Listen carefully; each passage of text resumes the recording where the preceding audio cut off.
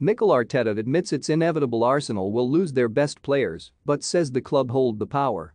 Mikel Arteta admits Arsenal may lose their best players if they're unable to offer them the same level as they're offered elsewhere, but the Spaniard insists the club hold the power in negotiations. The Gunners are looking to qualify for the Champions League for the first time in 5 years this season, and they hold the advantage over rivals Tottenham with 2 matches to play. That could prove pivotal to the club's future, and Arteta is certainly convinced of the direction the club is going in after he committed to a new long-term deal at the Emirates.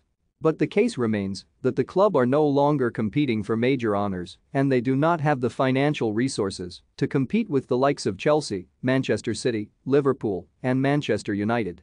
The likes of Bukayo Saka, Gabriel, Kieran Tierney and Martin Odegaard have all seen their values increase in the last 12 months after an impressive season with the Gunners.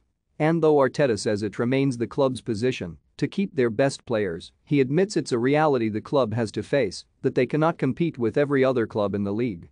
What we want to do is improve the team, the squad. Obviously we know that there is not a player that doesn't have a margin to improve or evolve in his way of playing or career, said Arteta. So we want to retain our best players for sure, and we want to add into that more quality and depth to be more competitive. What we have to be really prepared for is when we are going to do that, sell players, and why are we going to do that? We can control those timings, and we have the decision making on when is the right time to do it, and be prepared for that. So sometimes it is negative because you cannot offer the same competition level as they have been offered, or because you think it is the right moment to make a move. But in principle we want to maintain our best players and keep them and get better. More, was he getting ripped in training? Paul Merson doubts William Saliba's long-term future at Arsenal. For more stories like this, check our sport page.